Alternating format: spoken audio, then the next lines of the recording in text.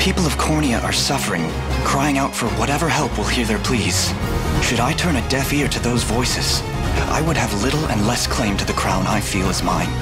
That, and I owe it to my mother to see them safe. We march to vanquish Galerius and free all nations of Fevrith alike.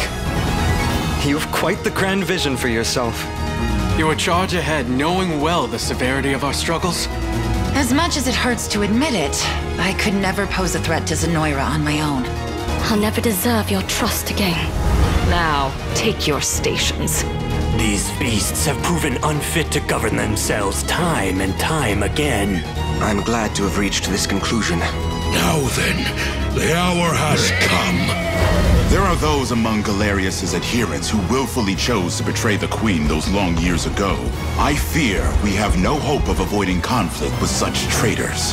Fly your crest across the banner of the liberation.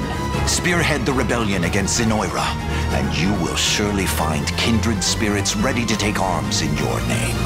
What say we sing this hymn together? I want to do what I can to end this war for good. After what they've done for us, our friends here are honorary bestrels. This time, my arrows shall support your march. The earth may be theirs, but the heavens will surely favor those who stand for justice. Which is precisely why I'll need your help. I'd count you among our allies as well.